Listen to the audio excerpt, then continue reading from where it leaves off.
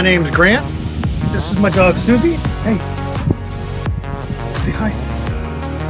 Recently I purchased a 1978 Irwin Mark III sailboat. It's a center cockpit. And man, is it a project.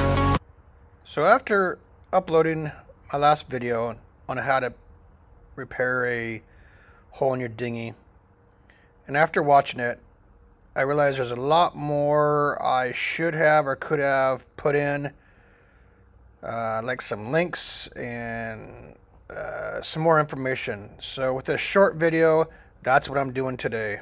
Here we go. So here's a website I think that will help you. Go to polymarine.com. You should see their homepage here. Go to advice, click on that, and go down to inflatable boat tube fabric guide. And it's going to talk about PVC or Hypalon. Click that. And here is some information, probably more information than what you want, about the difference between PVC and Hypalon.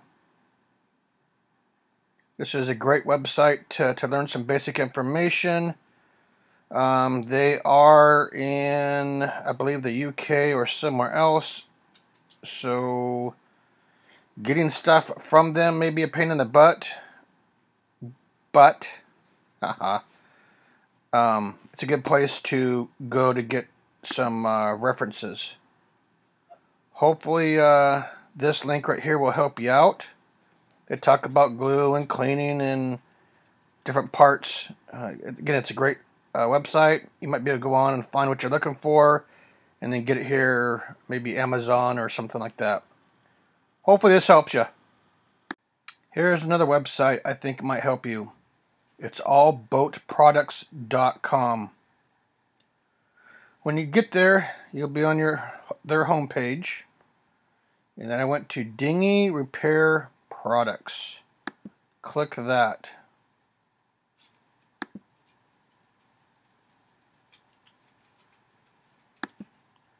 Come on, you can do it.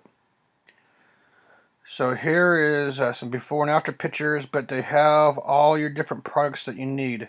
Here's PVC glue, and here's Hypalon glue. You need to make sure what type of boat that you have before ordering stuff. They look very similar, but there is a difference, and you need to get the right products for your boat. Anyway, this is a great website. Shows befores and afters. There's also how-tos in this website.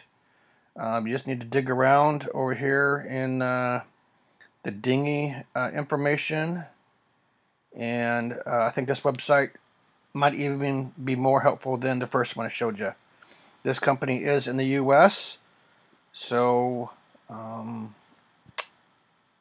you might have a little bit easier time getting products.